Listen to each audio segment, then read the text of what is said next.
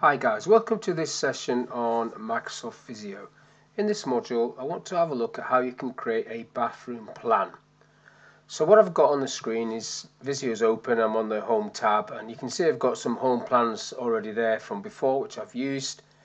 You can go through new to get your plan, but you need to go into categories and select maps and floor plans. So if I go into there, then you've got these different office layouts, floor plans, home plan, which is what I want, that one, and then create.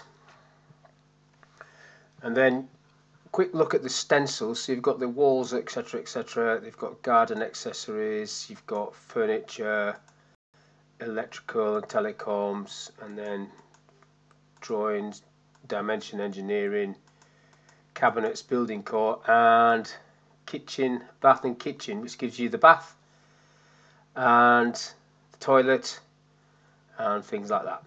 So let's go back down to the bottom and get the walls and set the scene. So if I push this into the middle and then just make that a lot bigger than it is.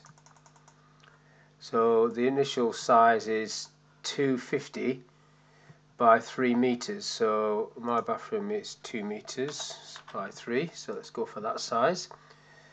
Now you've got different options here, but let's go for the furniture first off and then go up the top there, get the bath and kitchen plan.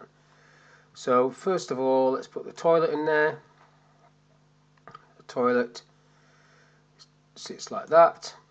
Next to that you've got a sink. Now different types of sinks.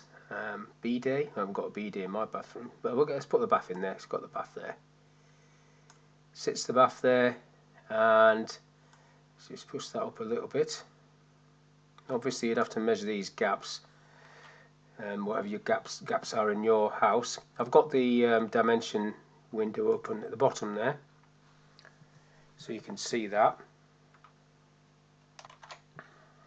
I'm after a sink, so let's go for a pedestal sink. Let's go for that one. Just turn that round so it sits against this back wall, just by the bath, like so. Not right next to the bath. So we've got a toilet, we've got a bath, we probably need to have a door, so let's go get a door, and the door can go there, so if somebody opens the door and looking straight at you, either in the bath or on the toilet. Alright, so the door you can just pull that little yellow circle, so the door could open either way. So let's go that way, so it's a bit of a shock when they open it in. So you've got this wall here, where if I go back and get the other structures, so you may well have cabinets, or whatever you've got, different types of cabinets that you want to put into a bathroom. So let's put base one in there. Let's say there's a cabinet just there. Pull the door down a little bit. Now I once used this tool to design the conversion of my garage into a room, and I never did any measurements. I just give this as an idea for the builder, not expecting him to go take it as a literal diagram. So if you wanted this to be an accurate diagram of what you're after, let's have another base unit there next to that. You're going to have to make sure these measurements are accurate. So what you've got under drawing tools and engineering tools, dimensions, you've got these little arrows that you can set in position to give you the proper dimensions of the thing. So that's the same as the wall, 2 meters, and then you want a horizontal one for the other side. So if you bring this circle to the edge, you can see it snapping into that little position there, into the corner, and you want that to be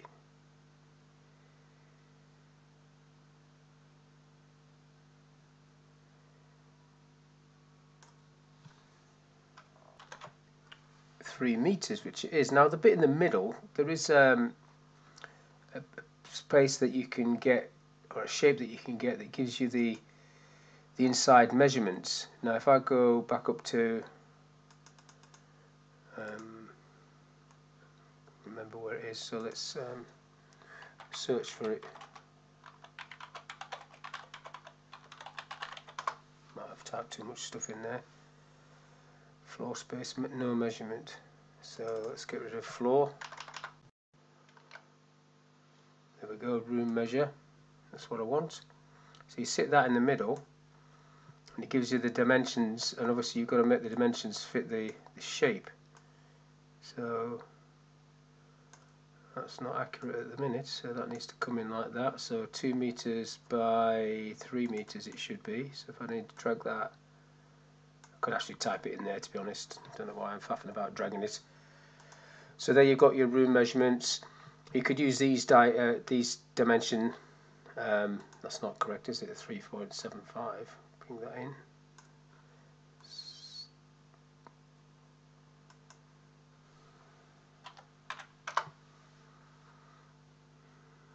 That didn't make any difference. So let's just try and get this to snap into position. Yep. Yep. 3 meters. Okay. 2 meters. Good. 3 by 2. That's good. Okay. So, and then you can do layers on this. If I get rid of this search box, it brings all this back. And if you go back up to furniture, you're probably not going to have any of this in there. Not a plant. I mean, you might have a cactus plant. My missus has cactus plants. Let's put a cactus plant there that you can look at while you're on the toilet. Anyhow, that's all I want to talk about in this little session, this little bathroom session. So hopefully you found that quite useful. Thank you for your time, and I'll see you in the next one.